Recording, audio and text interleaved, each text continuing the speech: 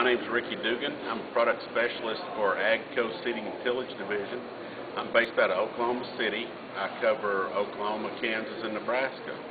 I'm an old sunflower guy from the mid-90s, so I've been around it for a while. And when AGCO bought Sunflower in 2002, they made us the Seeding and Tillage Division, and so then we've been promoting the Seeding and Tillage since then for AGCO.